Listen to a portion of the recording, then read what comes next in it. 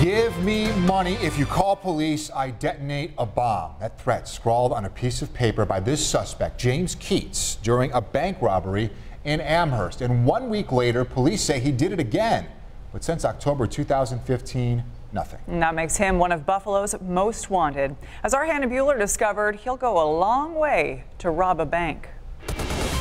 He could literally be anywhere in the United States. The FBI says 47-year-old James Keitz robbed 2 banks in 1 week back in October of 2015 using the same brash tactics. He passed a note that threatened the detonation of a bomb. On October 2nd, the FBI says Keitz entered this M&T Bank on Niagara Falls Boulevard in Amherst.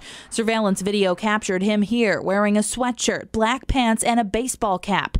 The FBI says Keitz displayed this note to the cashier reading, "Do this now. Count out 2,000 in 10s, 20s, 50s, and 100s. Loose bill. Give them to me now. The bomb detonates when you call police." And the teller complied. Just 7 days later, on October 9th, special agents say Keitz entered the Northwest Bank in Olean using a similar note, took the money, and took off on a stolen bike. The FBI says Keitz is no stranger to bank robberies. The apprehension of Mr. Keitz has been problematic because he lives a transient lifestyle. He's essentially homeless.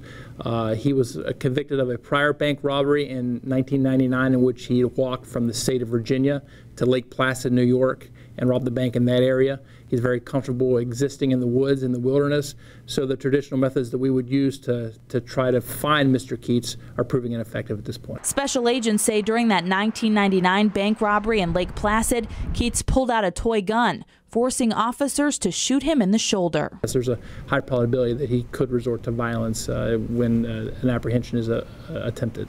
Keitz is 5'10", 160 pounds. He has brown hair and green eyes. The FBI says he could be anywhere from Western New York to Florida, and the Buffalo office of the FBI is offering a $5,000 reward for any information leading to his capture. Reporting in the studio, Hannah Bueller, 7 Eyewitness News.